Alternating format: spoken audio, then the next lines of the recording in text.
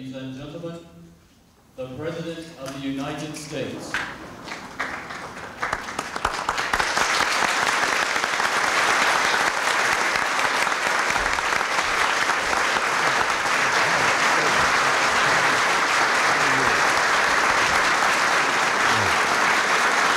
Thank you.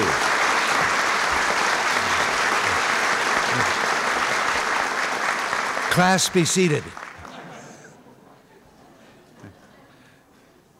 Well, it's wonderful to have all of you here today at the White House. We want you to enjoy our little get-together today.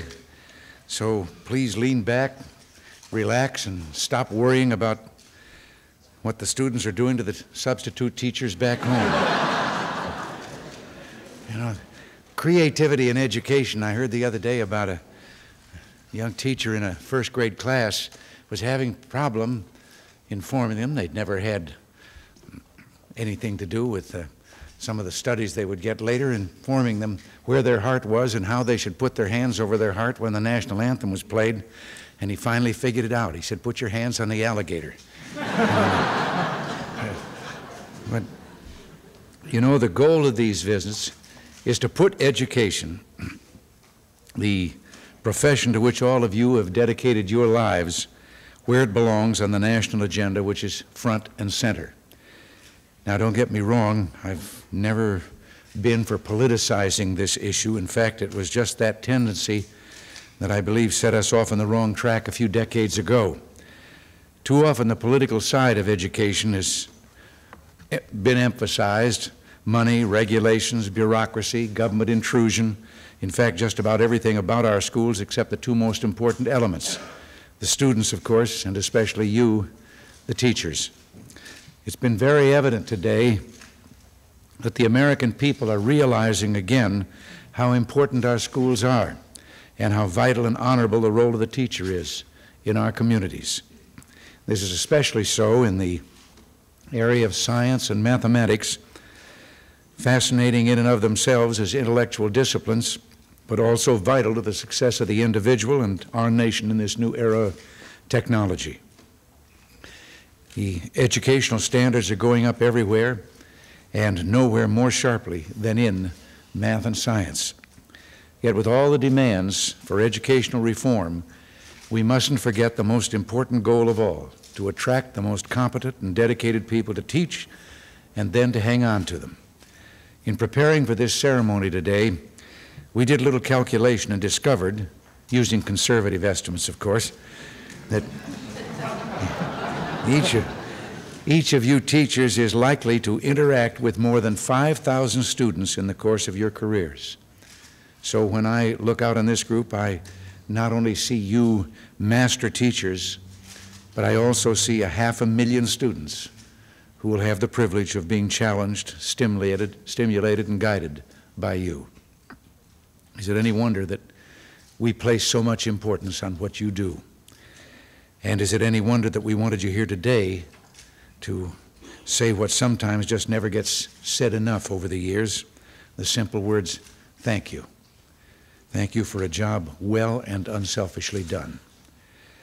The dedication of your lives to your students has earned the thanks of all Americans, and I take great pleasure today in expressing that gratitude for so many of them.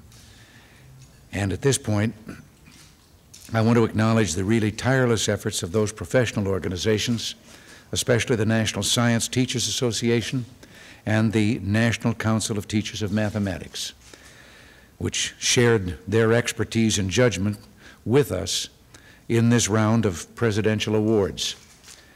Now, I'm sure that no one has to explain to teachers the difficulty of getting everything done in a limited period of time.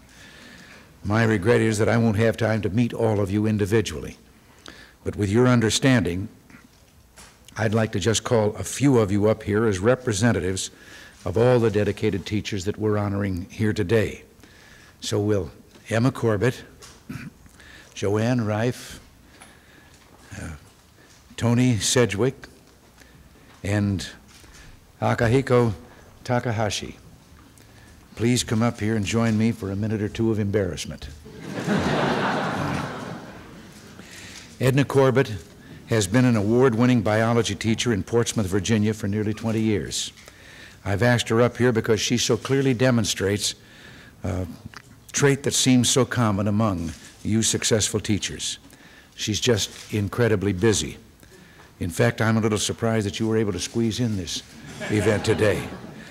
And like many of you, Mrs. Corbett, it is not only on the run with her school activities, like after-school student groups, science fairs, and the inevitable faculty committees. She is fully immersed in family, professional, church, and community activities as well. I'm sure that one of the lessons she conveys to her students is how to use their time effectively. Joanne Reif from Harrison, Arkansas, has taught basic science to thousands of students in small-town school districts throughout the state, and she's done something I find reassuring. After leaving the classroom a few years ago to apply her experience as a science coordinator for a large school district, she returned, reinvigorated, to the classroom to continue serving in the front line.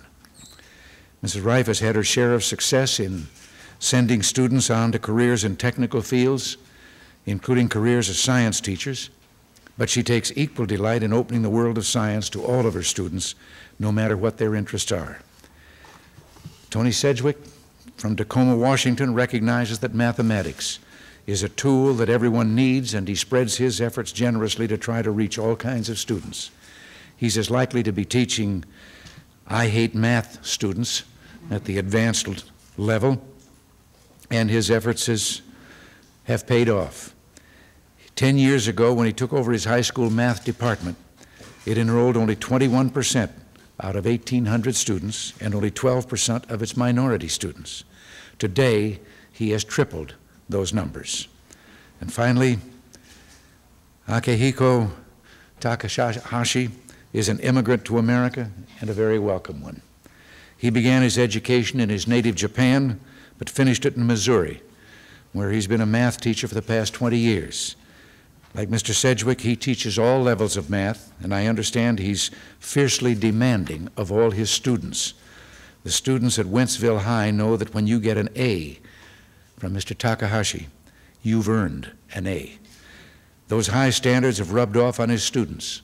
His math team in particular has had outstanding success and produced several superstar mathletes. Now, these...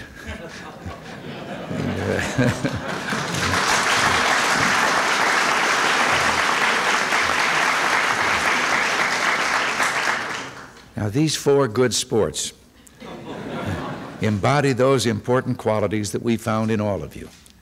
Your dedication to your profession, your breadth of experience and interests, your thorough preparation and continuing education in the subjects you teach, your insistence on hard work by your students, and your recognition that math and science are important for everyone and that everyone can be taught. So let me I'm going to shake these four hands as representative of the skills and dedications of all of you. So just mentally figure that your hands are being shaken also. Thank you, Mr.